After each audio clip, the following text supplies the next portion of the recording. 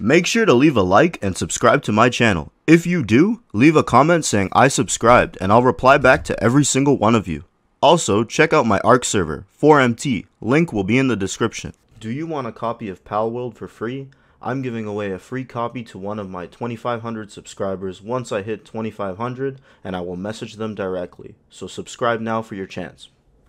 Alright, what is going on YouTube? Today I had found out how to tame the Grizzbolts. These are really OP. They're going to help you throughout the game. They have over 100,000 health.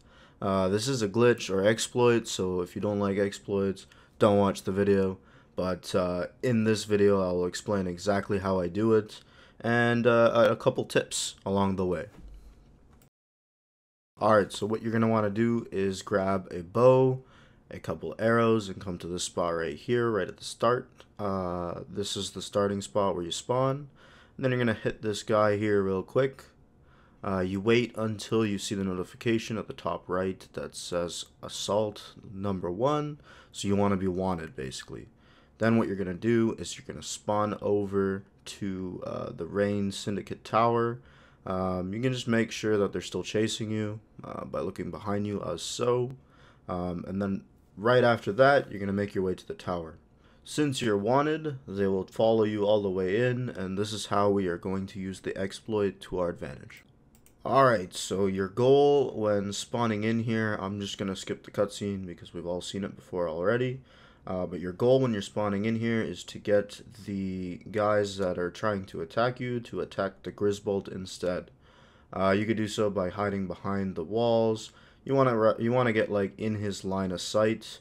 Once you see him running away like that, you know you're good to go, and you can just throw the sphere and catch him on the very first try. A couple quick things to mention. You have to make sure that he's running away and finished running away.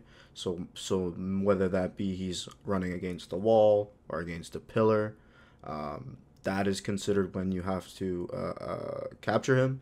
The second thing is make sure you are throwing the sphere from the back, because if it's not considered a back bonus, this glitch / exploit will not work.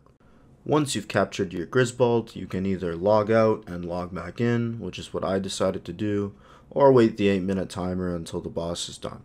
Alright, so when you spawn back in, you will see that you are actually outside of the boss fight, and you will be sitting right in front of the Syndicate Tower, and then you can just go back to the teleporter and you're good to go. I hope you guys enjoyed this video. If you want to see more glitch videos and exploit videos regarding Palworld, please give me a like. See you next time.